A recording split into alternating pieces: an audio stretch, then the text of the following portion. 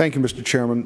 Thank you, Mr. Menace, for joining us. Just to help me understand your analysis of the current worker benefits that you supplied, anything moving forward, just so we can be clear for our constituents and as we move forward in this debate, when we talk about changing benefits to current workers, anything they have put in, anything they have earned in the system up until this point, in your analysis of Senate Bill 1, does any of that change, or does it just change moving forward from the day the legislation is passed or would be passed into law? Yeah, well, I think that the two things we said about the changes to current workers is that opening acknowledgement that that's a very complex legal issue. Right. And that workers have very strong benefit protections.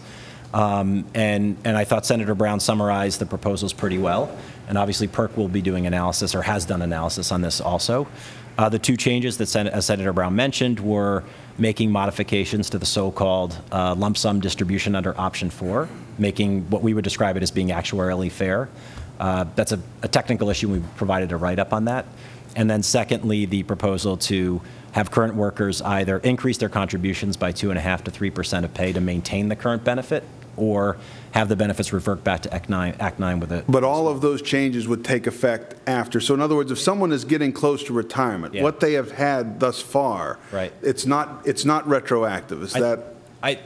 This is me not advocating for the bill or right, those proposals, but I think that's essentially the right way to think about it. So in terms of the requirement that employees raise contributions, our analysis shows that if somebody is 25 years into a 35-year career and elects not to pay in higher contributions, but instead to take a reduced benefit, that aspect of the formula applies to the last 10 years of their career. And as a consequence, they would see, I think, a 6% reduction in benefit.